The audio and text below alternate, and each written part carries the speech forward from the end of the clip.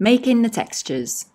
In this lesson, I will demonstrate and talk through 7 different exercises you can try, which are fairly quick and make use of ink, charcoal, large and small paintbrushes, a roller and a rag. Use the video however works for you. You may want to watch all the way through first and stop and start as you try each one in turn, or watch it all and feel inspired to go your own way and create your own texture ideas by experimenting with the equipment. These exercises are just a guide. Whatever you do, I do recommend trying at least 7 varieties of marks to give yourself a chance to get in the swing of it. You'll notice you'll start to warm up and get less precious about 10 minutes in, so aim for an uninterrupted session of about 30 minutes to an hour. If you've been able to review your photo walk images, then keep some of those textures and shapes in mind and use them as inspiration as you go through these exercises. Exercise 1. In this first exercise, I mix black ink with a little bit of water in a bowl, and using a small paintbrush, I'm dabbing ink on the page with just one touch rather than a stroke of the paintbrush. I decide to make the ink mark in a series of rows, creating a uniform background for future work on the same surface. I dip the brush back into the ink regularly to top up and keep going until the whole A4 page is filled.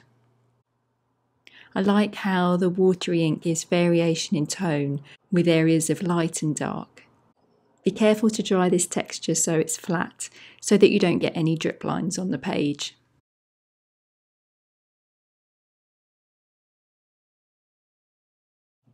Exercise 2. This time I use a larger brush, but using the same diluted ink.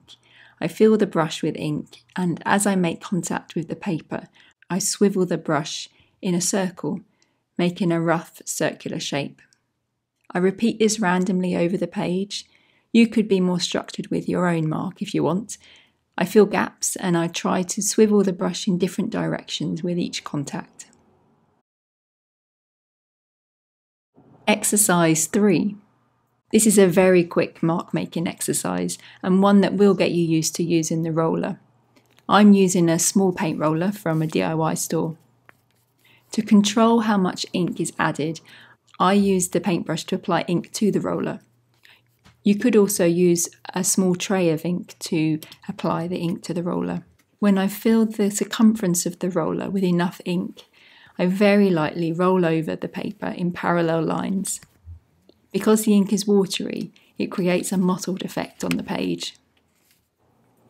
You could vary this exercise with different rolling directions. You could shorten the length of the roll that you make, and you could use larger pieces of paper if you want more space to make more marks with the roller. Exercise 4. I'm using a small section of an old cleaning cloth which has a really good rough texture to it.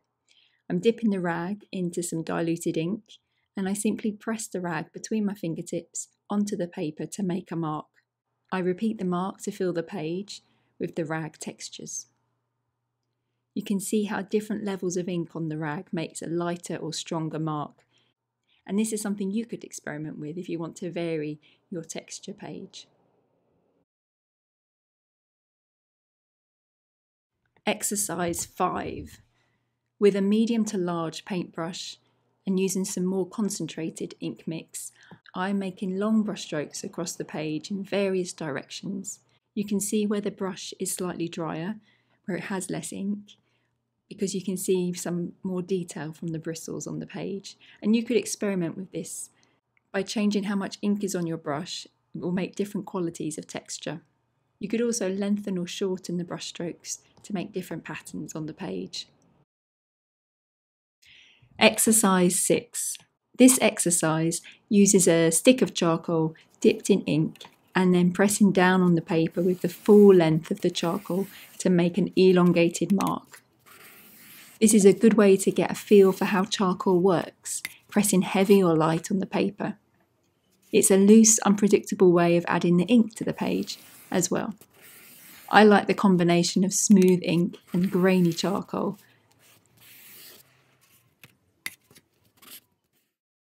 Exercise 7. This exercise shows you how you can combine mark-making ideas together on one surface. Using some diluted ink and a regular size paintbrush, I'm making watery strokes on the page. Because they are watery, I've got some time to play around with the drying ink, using a pencil to score lines onto the ink. You can see how the pencil line gets darker in the inky areas. Once I've scored lines in 2 directions with the pencil, I can see there's still potential to interrupt the drying ink further. I used the charcoal again, but this time I used the tip of the charcoal to draw repeated lines over the surface, soaking up some of the ink along the way. Things to consider. These are just 7 short exercises that you can try, and of course you can make variations on. I wanted just to share a few things to remember and consider as you try out this module, creating your textures. Make sure you have plenty of available drying space. You will quickly create many sheets of textures, and you need space for them to dry flat without placing layers on top of each other. You'll feel more relaxed if you know already where it can all go. I encourage you to find ways to vary each of these exercises in your own way. Perhaps you can copy my direction first and then repeat the exercise 2 or 3 times with your own interpretation, tweaking the exercise a little. These exercises are just starting points to get you going. There's no perfect way to complete a texture. Repetition and consistency are key on whatever sort of mark you make. These textures will become very useful backdrops and layers for future work, so don't worry too much about any ideal outcome. Treat the exercises like a warm-up for your hand and eye skills. It will get you used to the idea of experimenting and getting to know your own visual language and method. Don't be afraid to make a mess. Get in the flow and stay in the flow, and worry about tidying up when you're all done. Have fun and good luck, and I look forward to seeing you in Module 3.